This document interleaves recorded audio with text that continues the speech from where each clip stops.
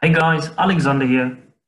In the previous video, where we derived the maximum likelihood estimators and estimates of the gamma distribution, we arrived at the following equations. Firstly, we derived that lambda hat, which is the maximum likelihood estimate of the rate parameter, is equal to alpha hat over x bar. But when we try to go and take the partial derivative of the log likelihood function with respect to alpha hat, we arrived at this equation. And we couldn't simplify it any further because we needed to go and solve for alpha hat. And this function is not something that we can easily do by hand. So that's where we ended the last video. And you notice that the maximum likelihood of the rate parameter, though we have such a simple equation for it, we don't know what alpha hat is. So we need to solve for alpha hat. And where and how we will do this will be shown to you in this video. This video will provide you with an R script that shows how we actually write this whole equation as a function, and then we go solve for where it is equal to 0 using the uniroot function in R. We will also be making use of drawing curves of this function so that we can actually observe its behavior and where it will intersect the x-axis.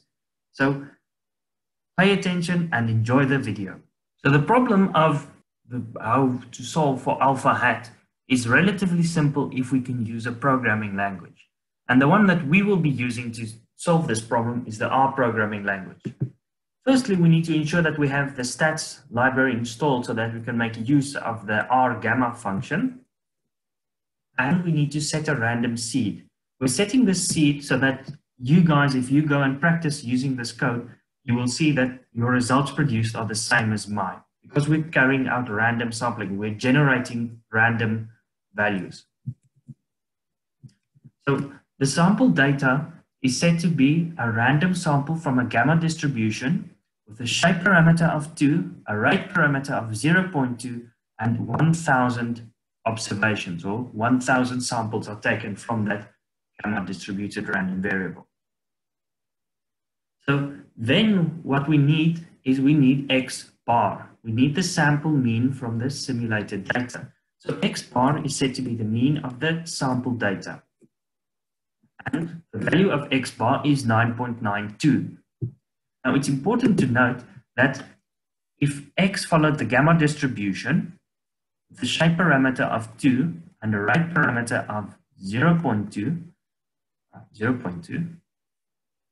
then the expected value of x would have been equal to 2 over 0.2, so alpha over lambda, and in this case it would have been equal to 10. As we can see here, since we're sampling from the distribution, we're going to be a bit different from that value of 10, and our mean is in fact now 9.926. But that's close enough for the purpose for us, for sampling and making inference.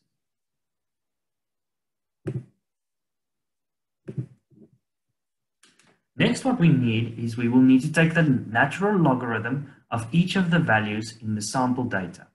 So firstly, we take the natural log of the sample data,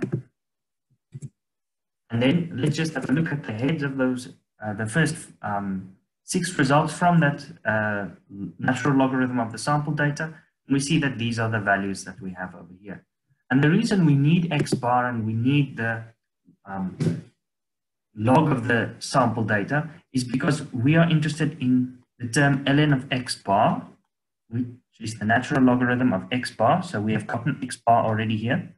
And we also need the term, the natural logarithm x bar. So the mean of the natural logarithms of x. That's why we are getting the natural logarithm of x, so that we can go and calculate the means of the natural logarithms of our sample data. And then these values we will use and plug into the equation that we have derived in the previous video and the one that I showed to you at the beginning of this video.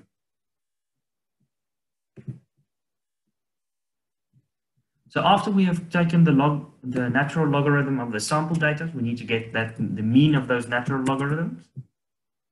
And that value is 2.036036.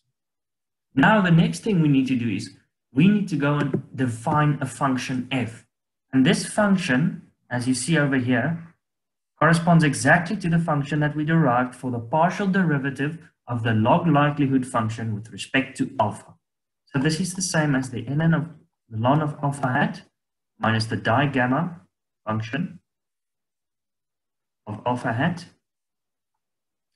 subtracted by the natural logarithm of x bar, and we need to go and add the bar of the natural logarithm of x. So this is the function that we're defining over here, so we can go and solve and find where it is equal to 0. So we need to go find where that function intersects with the x-axis, or where y is equal to 0, where this function is equal to 0. So to do that, we define the function f, and then what we go and do is we plot those curves. So we've defined the function f, so now let's plot a curve from 0 to 5. And as we see over here, if we add a horizontal line at y equals 0, what we can see is that there should roughly be an intersection at around x equals to 2. So let's narrow down the graph so that we can have a nicer curve being plotted. Let's add a horizontal line again at y equals 0. And we can see here that the intersection occurs roughly just beyond 2. So let's further narrow it down so that we can have a very nice picture of where it is occurring. And now we can see that it's in the neighborhood of 2 to 2.2. So this will make our life easier, because then we can narrow down where we need to go call the limits for the unit root function, for which it will go check if the function has intersected with the x-axis. So we will use the unit root function to find where the derivative is, where this derivative that we do, this function f is equal to 0, where it intersects with the x-axis. So we set that value to be a, and a has these following attributes to it. It has the root, it has the f of the root, number of iterations, the initial iteration, and all of these other variables. But we are only interested in the root. So alpha hat is then going to be set equal to the root. So we're interested in alpha hat, and we find that alpha hat is 2.80856. And in the beginning, we said that x follows the gamma distribution with a shape parameter of 2 and a rate parameter of 0.2. So we've got the estimated value, the maximum likelihood estimate, alpha hat, we found it equal to be 2.080856, which is relatively close to 2. So we see that that value that we derived is actually useful, and it can actually get us an estimate that is decently close to the value of the shape parameter. And of course, if we use a larger sample size, if we go from 1,000 to 10,000 to 100,000, we will get closer and closer to that value. But this is just to show you the power of sampling and why we do maximum likelihood estimation. Lastly, we will go and work out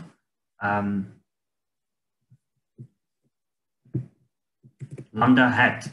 So lambda hat we found is equal to alpha hat divided by x bar. Now that we have the value of alpha hat of 2.080856, we can find lambda hat, and then lambda hat is equal to 0.2096. Let me continue on drawing over here.